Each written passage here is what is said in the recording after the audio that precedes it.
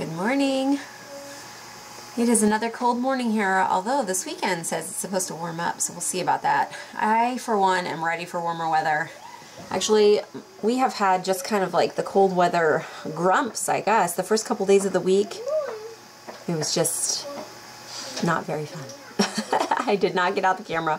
It was just a lot of squabbling and dreariness, and whew, finally, that second day, I actually put the kids in the van and took them to a park, which was 30 minutes away, but I just was fine with having the peace and quiet in the van, and then I let them get out and play. It was only 33 degrees. I stayed in with the little ones, but they had a great time on this playground, just running around, and it was good. It was good. And then on the way back, we stopped at Buckeyes, which was real, pretty close to it, and bought their big, giant bag, dollar bag of popcorn. We bought 2 of those, and I always keep little Ziploc bags in the van, so we dished out individual size popcorn baggies, and on the long ride home they munched on those. So it was a good break, but we're back at it again today. This is kind of an unusual day. I have my little guys here with me, and Elsie and Samuel are in the other room working on some things. Bella and Leo and Silas are with Jason back at the local food pantry. They're having a special something today that they needed some helpers, and so they went there to help. I'm not even sure what it is, to tell you the truth, but they are always so excited to serve and help, and I think they're going to be working in a back room repackaging some food things, packing them up. I don't know. We can ask them when they get home what they did. I am here in the kitchen doing dishes. And you know what? This is how you keep a tired 2-year-old from tearing things up while you're doing dishes. Talk it out, guys. Jeremiah, talk it out. Oh, Lydia's squealing. Jeremiah and Samuel have been playing. Lunch is done. Lydia's happily squealing, right, James? And James is just resting on my back while I wash these dishes. I had to remember to get this ergo out for him because, like I said, it's just been a tough transition period since he learned how to climb out of his bed, and he's not feeling well. Nap time is just not happening, so I'm getting him to do things like lay on me while I read books to rest, or this,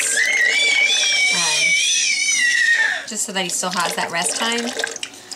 But whew, it's that tough transition period when you have a 2-year-old who is very curious about the world. It was so funny. We have some subscribers from Jamaica. It's a mom and a daughter. Are you squealing back at her? And they said they like to watch and see what kind of mischief James gets into. Well, there's lots to see these days because he's just thinking of everything. This morning, he, I guess, learned how to climb on the kitchen trash can, and I found him up on the counter, looking out the window there.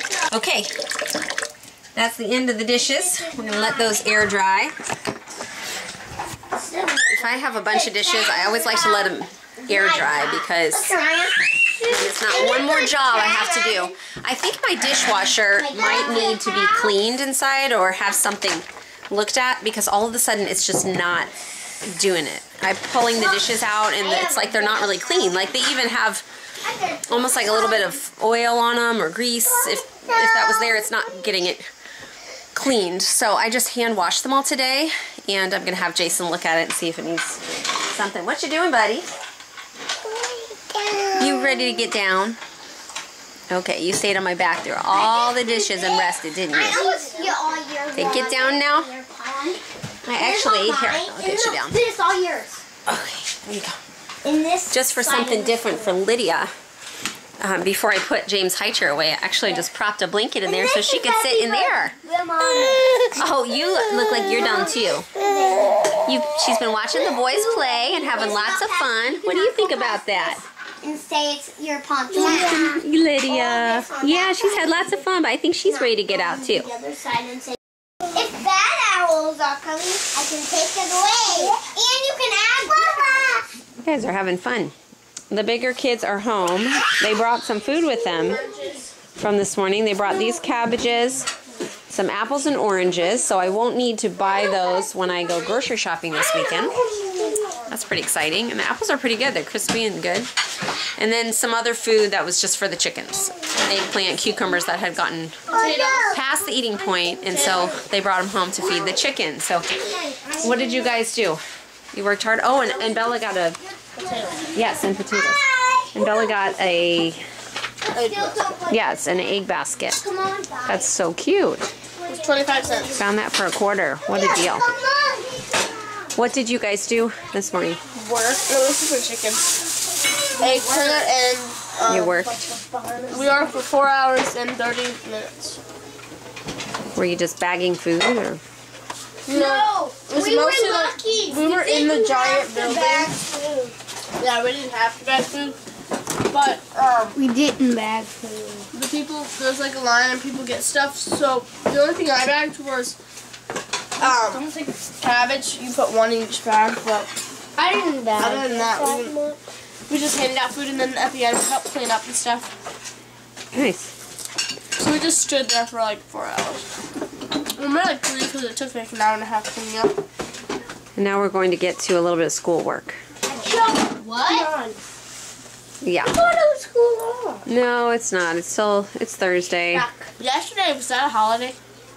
Because people like... No, yesterday was not a holiday. Yeah. I asked if we were off school. Well, just... Right. They probably wonder what you're doing out of school. Just tell them you're homeschooled. You can start school at 2:45 p.m. just like we're going to right now. I remember you're excited. We just have a little bit of math and some CBS homework because that's tomorrow.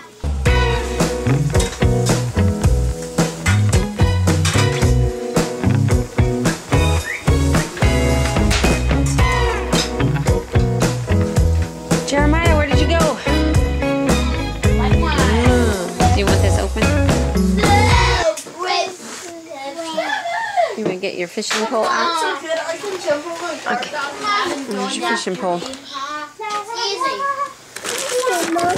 Fishing pole. Where is it? You have all the fish. These are magnetic fish he has here. Why don't you lay them on the ground and then we'll find the fishing pole. Here it is, James. Here you go. You almost done, Samuel? Oh, good old slap dog. James. You're not supposed... he kind of misses the idea, guys. He puts the magnet directly on the fish without the actual, like, holding the fishing pole thing. Boy, you catch your fish every time like that, don't you? Baby, you'll catch your fish. I guess you only need one. Now, we're not doing that in real James, life, here. guys. I know. Here, Mama will show you how. Here, watch.